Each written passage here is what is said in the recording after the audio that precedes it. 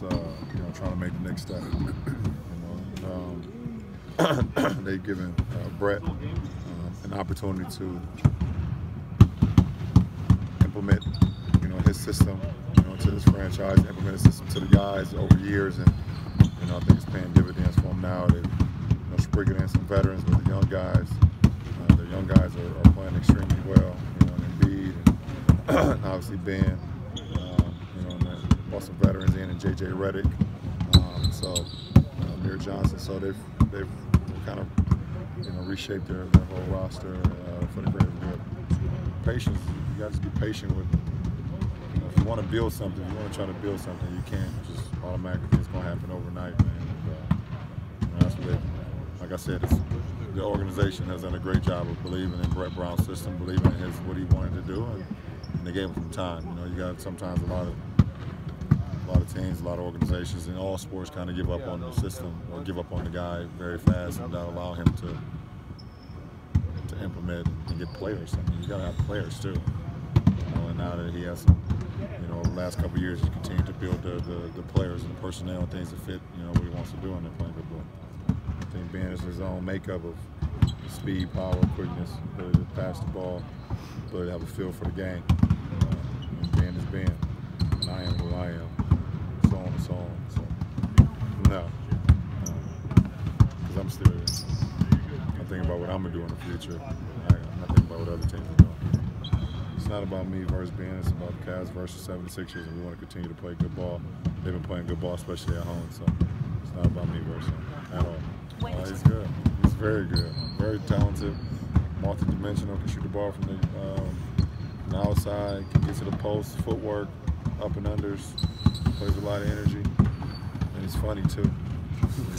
Very funny. Very funny guy. Who cares? What are you going to do about it? You going to fight him? Who cares? People are so sensitive. I got three guys that I love watching play. Tom Brady.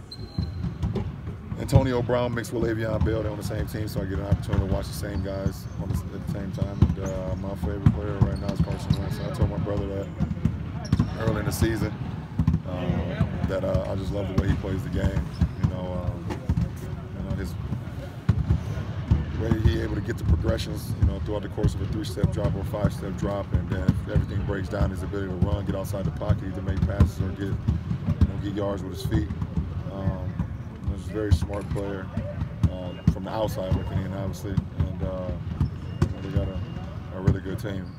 I'm a Cowboy fan, I'm a Browns fan, but I'm a fan of sports and I know sports. So. As a Browns fan, disappointed that they passed on Carson Wentz? They passed on a lot of people.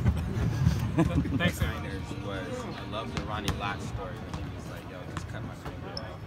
I love that story. And then I just love Deion Sanders. But I'm not a Cowboy. I'm not a Niners fan. Yeah, he was one of the ones that. It's tough when you got 6'11" guy playing the point guard position. Plays with pace, gets downhill, makes the right play. Embiid is a big post threat, also can shoot the basketball. So they got a lot of guys playing well. Covington, J.J. Redick shooting the ball well.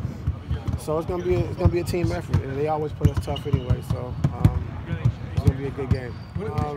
Just playing the game. I just think the expectations hasn't got to him. I think he's just been coming out, playing the game the right way. When the pass is open, he's making the pass. When he's able to get downhill, get into the paint, he's doing that. And he just plays the right way. I mean, when you have a guy with that kind of speed and power and athleticism, and also that kind of talent, usually they force a lot of things, but he doesn't force anything. He plays the game the right way, just takes what the defense gives him. I guess, the speed and athleticism, being able to handle the basketball at that height, being able to make the right pass and right play. And then come into his rookie season with a lot of expectations. Just a tremendous talent. I mean, you might hit you the running sky hook, the Euro step, shooting threes, mid-range, facing up, shooting off the glass, putting on the floor, back down. So he has a total package offensively. So it's a tough challenge, and we just got to be ready to help and defend him collectively.